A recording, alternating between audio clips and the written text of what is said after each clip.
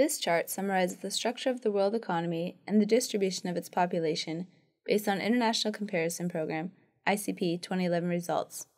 Let's break the chart down to understand exactly how. Gross Domestic Product, GDP, is the monetary value of all finished goods and services produced within a country. To compare the standard of living across different countries, GDP per capita is more useful.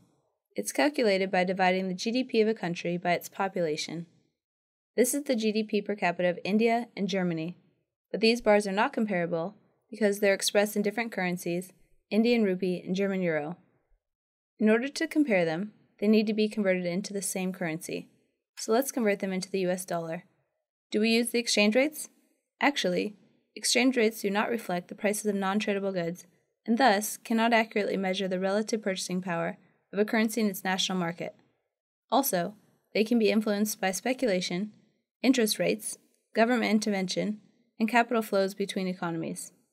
To compare the real size of world economies, purchasing power parities, PPPs, are the better measure because they're both currency converters and spatial price deflators. In other words, they're conversion rates that both convert to a common currency and equalize the purchasing power of different currencies. Now we can convert the GDP per capita of each country in real terms.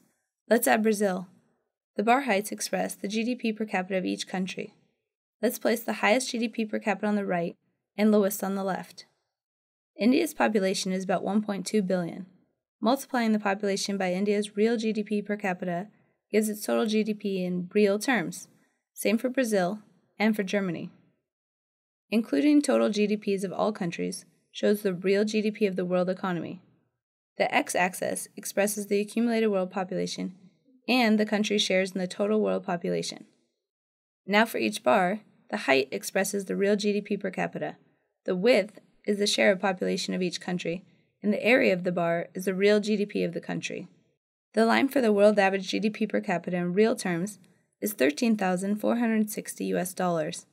It hits the bar at around 72%, which means about 72% of people live in countries whose average GDP per capita is below the average for the world. About 28% live above. Analyzing the distribution of the world's real GDP and accumulated population using this chart enables better understanding and analysis of the structure of the world economy. We look forward to sharing more videos on ICP 2011 results in the near future.